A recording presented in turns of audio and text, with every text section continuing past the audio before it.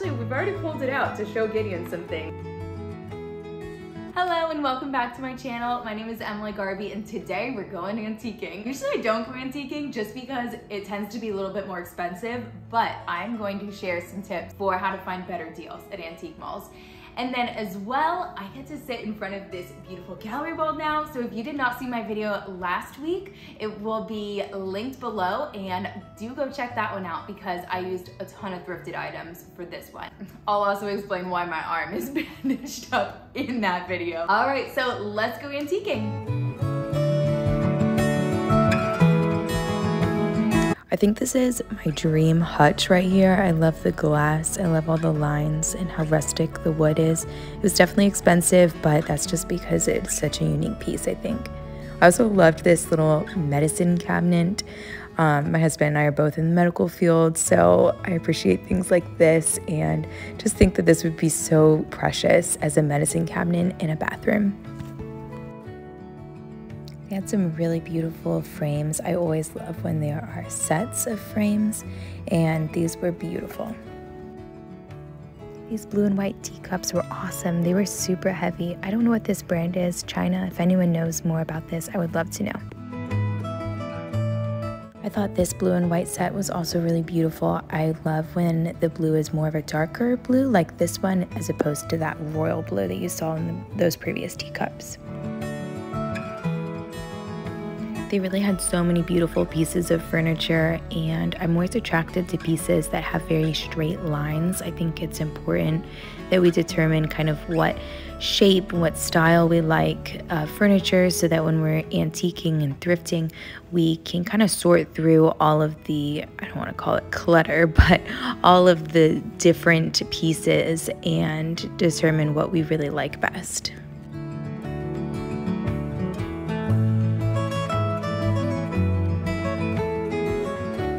I thought this little travel set game was just precious, and it even had a little tiny drawer with little pieces in it.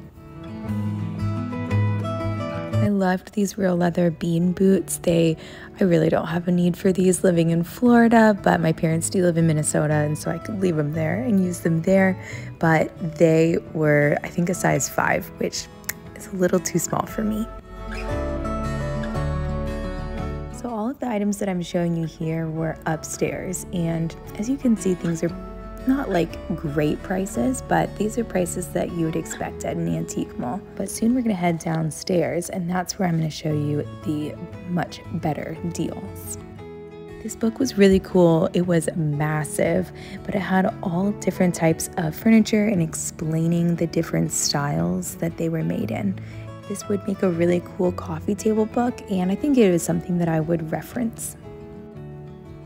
All of the items that I've shown recently in these clips here are from the same stall, and what I'd like to mention here is that I find that the stalls that are the most packed with items are definitely the most cheap items, I would say. The ones that are more sparse are where you're going to have the bigger pieces of furniture, and these things are going to be more expensive typically, is what I find. But honestly, at the end of the day, each antique mall is going to be definitely different, and you do have to just do a little bit of hunting and maybe find that one stall that you keep coming back to over and over again.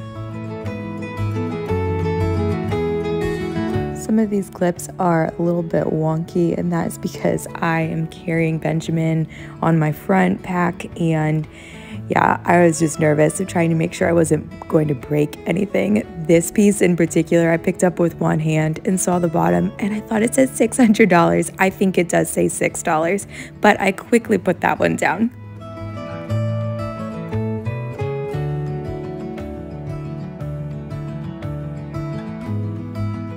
I thought this floral painting was beautiful. I loved the pink and the gold and white colors in that. So now we're down in the basement, and there was just so much in this antique mall. It just went on and on and on.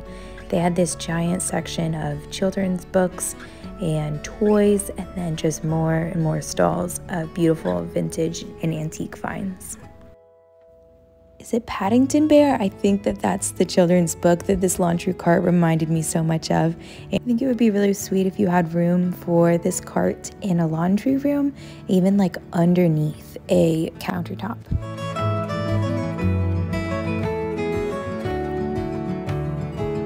All of the layers and the angles and the precision of this quilt was pretty spectacular. I really don't know anything about quilts, so if anyone knows what that one was or what it was called, I would love to know in the comments below.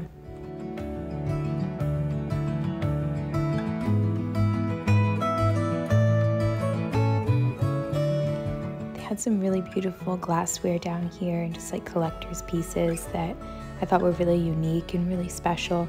I've been loving green glassware. I just think that it is a fun pop of color, but also at the same time pretty neutral. I guess it's not a neutral, but it seems like a neutral because it's like plants in my mind. The markdown on this lamp was crazy. It was marked at $100 and then on sale for $25. So I don't know anything about this lamp, but it seems pretty fancy, I guess. If anyone knows, let me know in the comments below.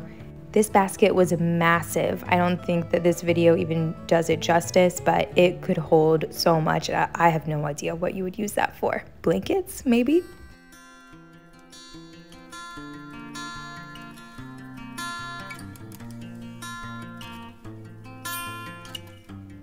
I thought these children's mugs were just super sweet, especially this one with the little gold on the sides, and it was just so sweet. It said it was hand painted and the bottom said that it was made in England.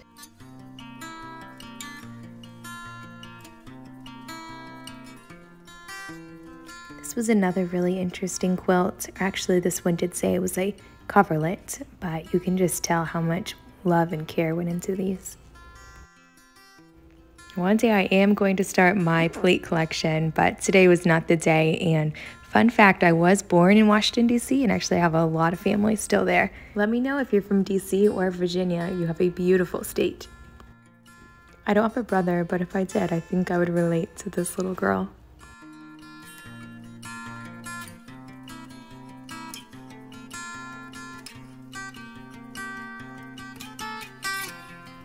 I thought the etching on this brass bowl was really beautiful, and it would look beautiful on top of some stacked books on an open shelf.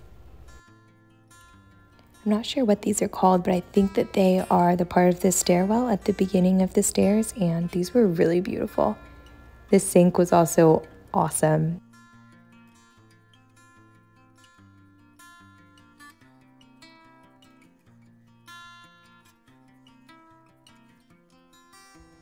We actually have a few of these puzzles from my father-in-law when he was a child, and they are really cool, but they are actually extremely hard, even for me, to figure out sometimes.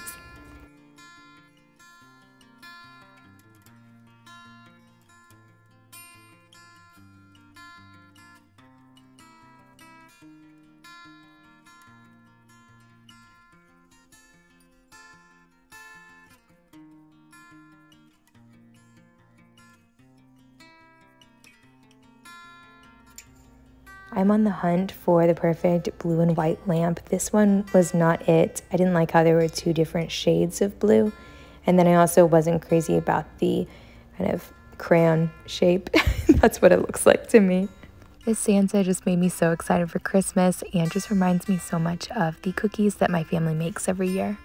So I'll save the item that was super big and hard to fit in my suitcase until the end, but let me show you the first thing, which was these wooden spoons. And I've been looking for some wooden spoons for a while now. We didn't even have any to like serve, like any nice looking ones to serve salad and such. So these were $8 and I think it was a really great find. They're in like beautiful, perfect condition. These are definitely not an antique, but they're pretty. So of course my toddler found a dinosaur book, and this one's really nice. Like, it is a good quality. We've been using it to just create different dinosaurs and then really just search for the ones that he knows are correct because he is the dinosaur expert. This one was $8.99. Originally, it was from World Market for $15. So not like the greatest deal or anything, but his abuela actually bought this one for him. So this was a special treat for him. And the thing that I am most excited about, in which my husband didn't think I was gonna be able to fit into the suitcase, was this teapot.